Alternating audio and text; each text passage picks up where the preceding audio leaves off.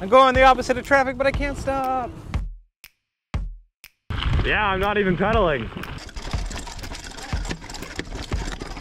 Oh.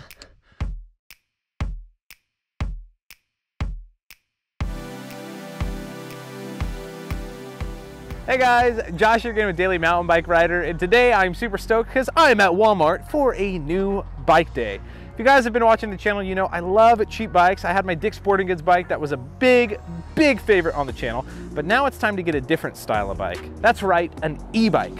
And I saw that Walmart sells an e-bike for just $400.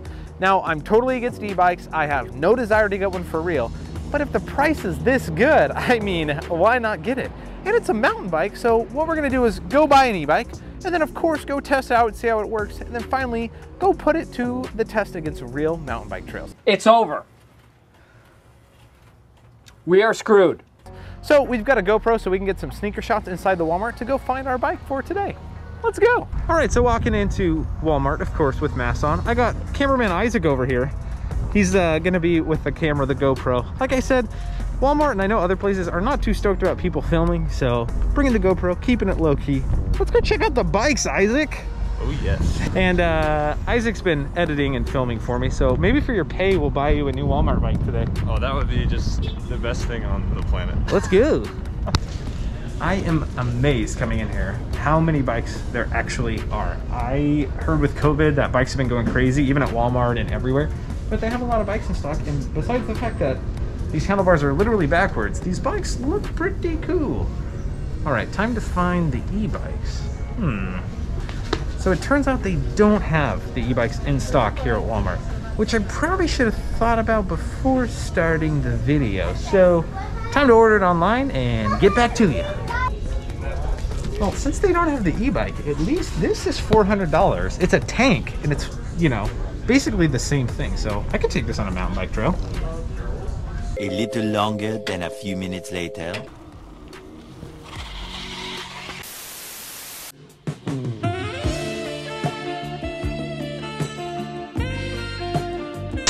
And here we are. We have it, the $400 Hyper Walmart E mountain bike. And as I said, I've never ridden an e-bike before, and right off the bat, turning this battery on and starting to pedal, this thing is so fun. It goes very fast, it gives you just a thrill, but overall, I am not very impressed by this bike. And here's what I mean by that.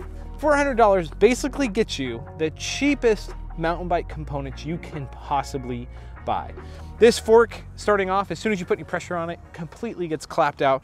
The drivetrain, though it is Shimano, and they really want you to know that because there's like 7 Shimano logos on it, is only like 8 speeds, and it's very entry level. Everything on this bike was somebody saying, how do I put an e-bike with a battery on it and spend the least amount of money possible and tell people it's a mountain bike? Overall though, this looks like it's going to be a lot of fun for just cruising around the streets. I have a sneaking suspicion that it's going to be awful when we take it off-road, but first, let's go put some miles on this thing and see how it actually rides. All right, so this is really odd. This bike can't control its speed at lower speed. Basically, once you start pedaling, the engine kicks in and it's like a light switch. The different settings to cap you out on your top speed, but you can't go slow. There's actually wires set up for when you pull the brakes, it kills the motor. So if you try to go at a slower pace, you just feel like you're pedaling a 45-pound Walmart e-bike. Ironic.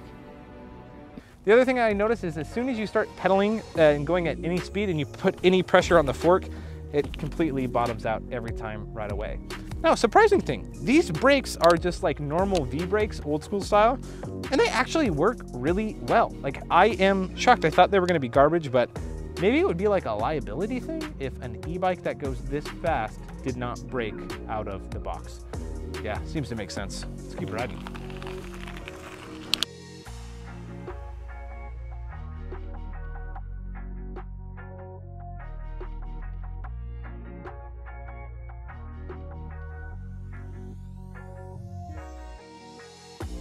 Well, overall, I'm pretty impressed with this e-bike. The motor actually works, though it's very much an on and off. It is a lot of fun. my question that comes into my mind is, who is this bike for?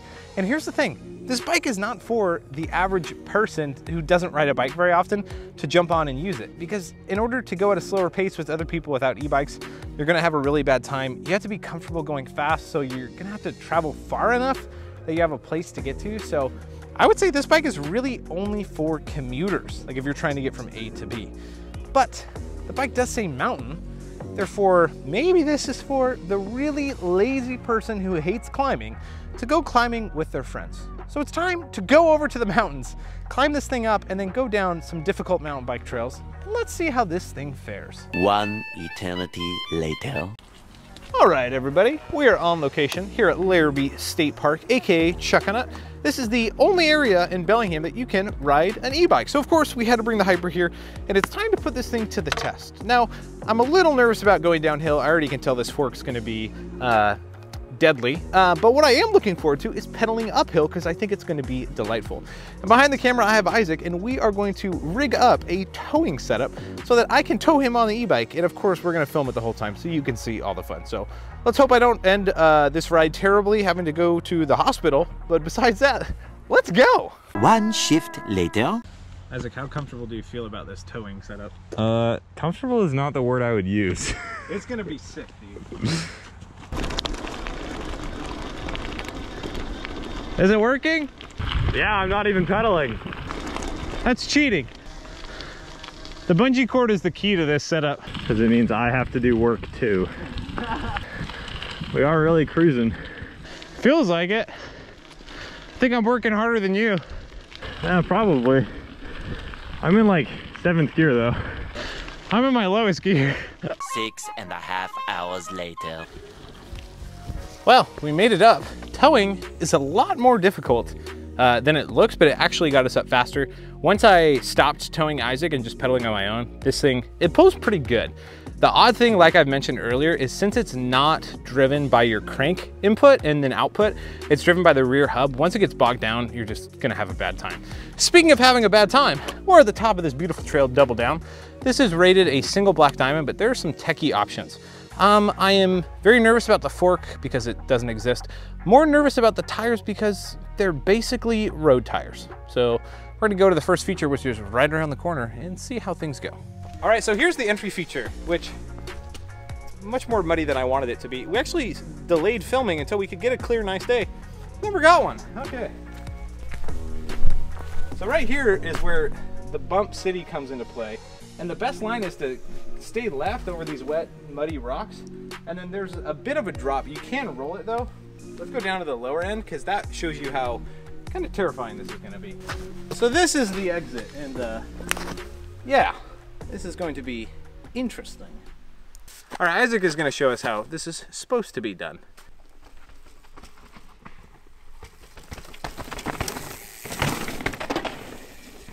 All right, drop in.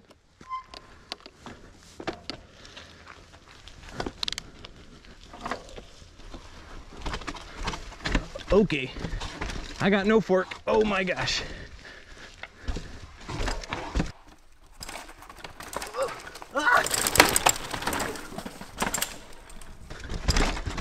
Oh. Ah.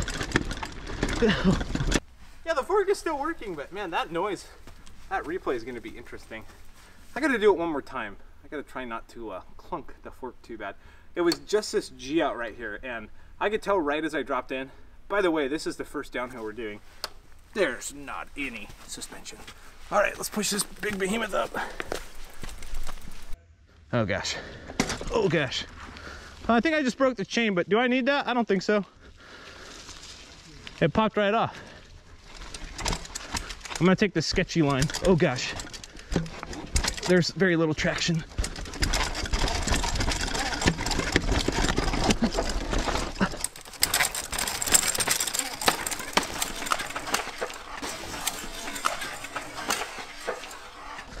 Oh, oh, my nuts. Oh, oh, oh.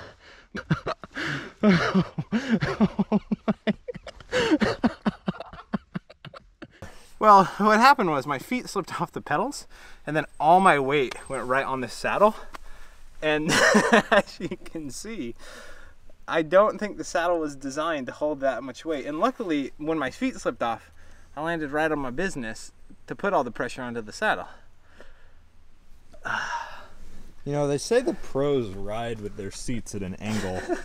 All right, time to Sam Pilgrim this seat problem.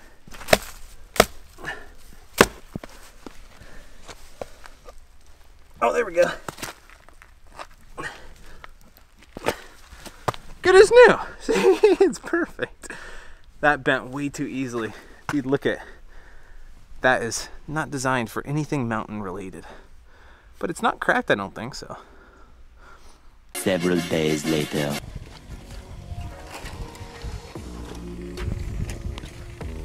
All right, the bike kind of made it.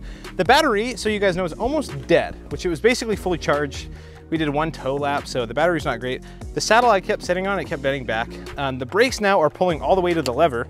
Literally, I'm not exaggerating on that. And so these pads are gonna be worn out. Probably if I did one more ride, I would be praying for my life and then they would break. So overall, should you buy the Walmart Hyper e-bike for mountain biking? No, just don't. Cobra Kyle tried to warn me and told me don't buy the bike, which made me want to buy it more. So maybe I should say yes. Nah, I could get sued. No, don't buy this bike because you will die. So I do these things so you don't have to, so don't do it. All right, I think that wraps it up. You know what time it is. Don't spend too much time watching a guy ride a Hyper e-bike from Walmart, but get out there, ride your bike, and make sure you do it every day.